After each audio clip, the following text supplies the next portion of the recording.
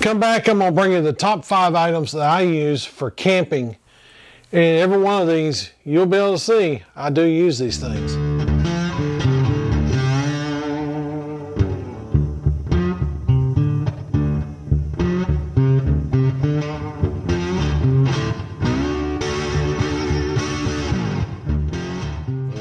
What's going on, everybody? This is Patrick, Mid-10 Outdoors. How is my outdoor crew doing? I hope this video is finding you well. Hey, if you want this t-shirt, there's going to be a link. It's going to pop up right now for you to go purchase it. I have them in a couple different colors, but this is my On the Road Again t-shirt. Would love for you to go buy you a few. Wardrobe, you know.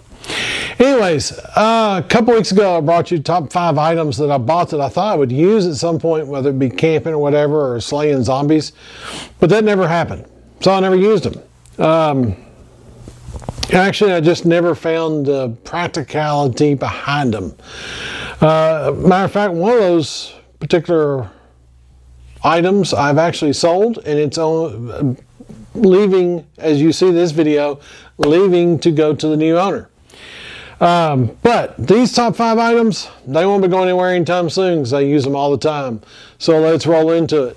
So number 1, pretty big dude, so I'm going to go ahead and get it out of the way.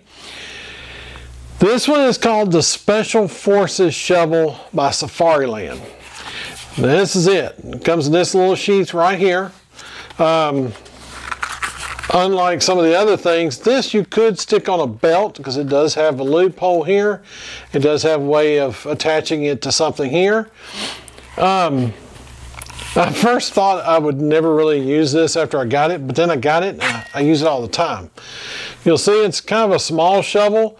What I have found it great for is doing 2 things. If I need to clean out a fire pit, it works perfect. It's just right. Get, you know, some of that stuff out of the way. Or if I need to move the fire around a little bit, I will grab this thing and move the logs around and then stick it in the dirt and it's ready to go. You know, it's sitting right there by the campfire all the time. If you're wondering about the dimensions on it, it's 11.88 inches long. As far as, you know, the width of the shovel itself is 4.5, and it's kind of generous, like maybe a maple handle, I would say. It's definitely not oak or anything like that. It's definitely probably some kind of maple. But there is no indication of what brand this is. Just the simple fact I bought it off of Amazon and I know which one it was and I saved it in my cart. Matter of fact, there will be a list down below or a link down below that you can buy 4 out of the 5 items on.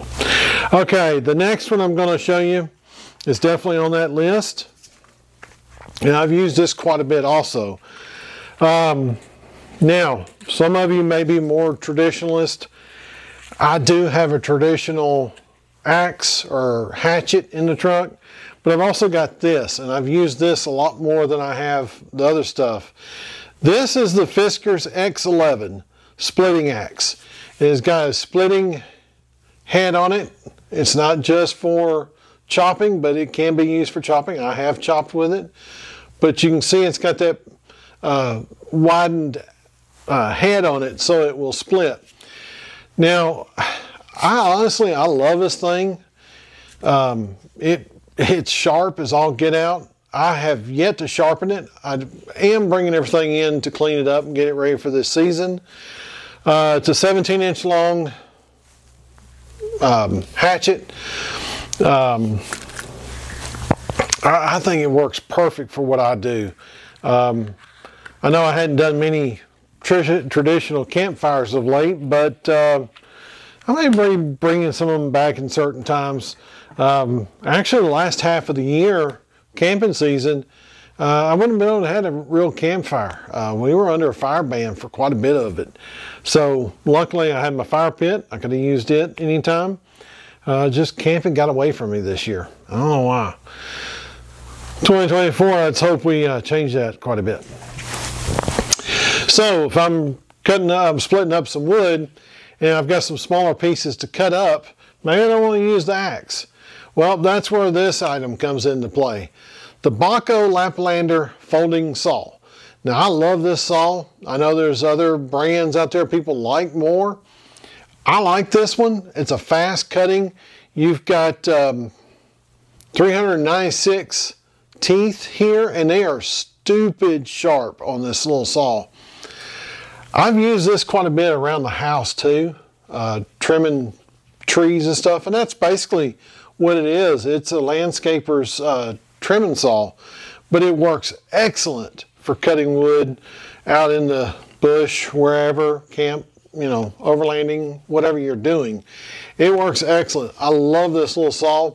It does have a little lanyard on it, so you can put your hand in it and go to town cutting and it not slip out of your hand. But it also has a pretty nice grip to it that pretty well secures up, especially if you're wearing gloves, which in Scouts, I was always taught when you're doing this kind of stuff to wear gloves.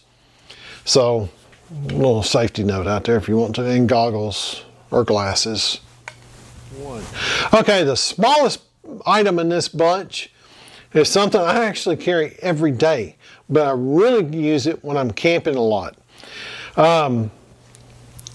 This would be my Leatherman Free P4. I never can say it right, but that's this Leatherman right here, the Free P4.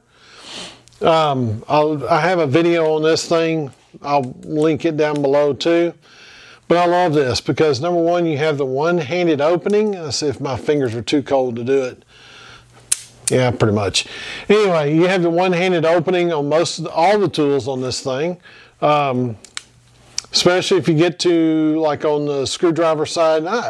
I've used the screwdrivers on this quite a bit. You just take your thumb and press it in there, and they pull up, and choose whichever one you want to use. And you can lock it into place. Now, if you're done with it, you push the little lever on the side there, and it folds down. Does have a pocket clip. I'm a pocket clip type of guy for my multi-tools. I love that Leatherman put a pocket clip on this. I'm not a big fan of the sheath that Leatherman puts out. Now, I know there's options out there in the world, but I prefer to carry it in my pocket because this is actually the only pocket knife that I will carry on me when I'm camping and stuff, is this right here. Okay, so the next knife you're not going to be able to find on Amazon at all. I actually purchased this knife on eBay. I know I did. I purchased it on eBay. The brand of it, and I'm trying to see it, is CFK Cutlery Company. This is D2 tool steel, but this is kind of my camp bush knife. It's kind of geared towards bushcrafting. It's got an ample grip on it right here. Probably 8 inches long altogether, 4 inches on the blade. Now the sheath it come with, I don't use it. This one was custom made for me by YouTube channel MCK. MCK, yeah, I think that's right. I'll leave a link to his channel down below too. But he made it a dangler like I wanted. I have put this on my belt and carried it camping several times. I still use it to this day. I've cut steak with this thing. I've cut vegetables. I've done all kinds of preparing for cooking. I've made feather sticks with this knife, showing how to make them. It's a super sharp knife. It stays sharp. But like I said, I've brought everything in for the winter, and I'm going to be freshening it up. But this sheath is held up awesomely. I mean, he did such an awesome job on this thing. I am stupid proud of this knife. I will never get rid of this knife. And I'm proud of it. It's a good, heavy, thick knife. I don't have the specs on it anywhere. It's not gonna be, it's not super top professional style knife, but it kind of is. I guess if you understand what I'm trying to say, it's not your top tier knives out there in the world, top tier knife makers, but I like it. I mean, I like it enough that I sent it to him to make my sheath, and it does have a fire steel, and it does strike a fire steel because I have done it before many times with this knife. But that's my camp knife, my bushcraft knife, my overlanding knife. That's my big bladed knife I carry. Okay, so that's my top 5 tools I use camping all the time. These live with me when I'm camping. Every piece of this is in my truck or on my body at some point. These 2 things, there's a lot of times I'll put this thing on when I get to camp, so I've got it in my hand. This is always in my pocket.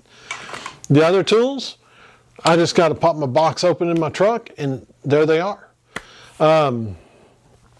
So I really hope you enjoyed this list. If you have any questions, ask down below. I'll be sure and type out the answer. And to the fellow that bought the other knife, I'm sorry it's taking a little bit longer to get it out because we have been snowed in for days, and we finally went back to work today, and I had a bunch of stuff going on trying to catch up, but I will get it out tomorrow. I promise you, UPS. But that's it for this one. I appreciate everybody watching. None of this stuff's for sale. I can tell you that right now. None of this stuff's for sale because I'm cleaning it up, putting it back in the truck. Actually, this will be in my pocket tomorrow. If you don't believe me, check Instagram. I'll put an Instagram post up Wednesday morning. All right, guys, that's it for this one. I appreciate you watching. Please subscribe, share, and like, and all that other good stuff. We'd like to keep those numbers going and keep this channel going. I got something really cool to bring you next week too. Still too cold to get out. It's supposed to rain all weekend. But I got something really cool I want to bring you that I purchased myself. But I was actually just going to put it in the truck, and it has yet to make it out to the truck because I keep using it in the house. See you on the next one, guys. Be prepared.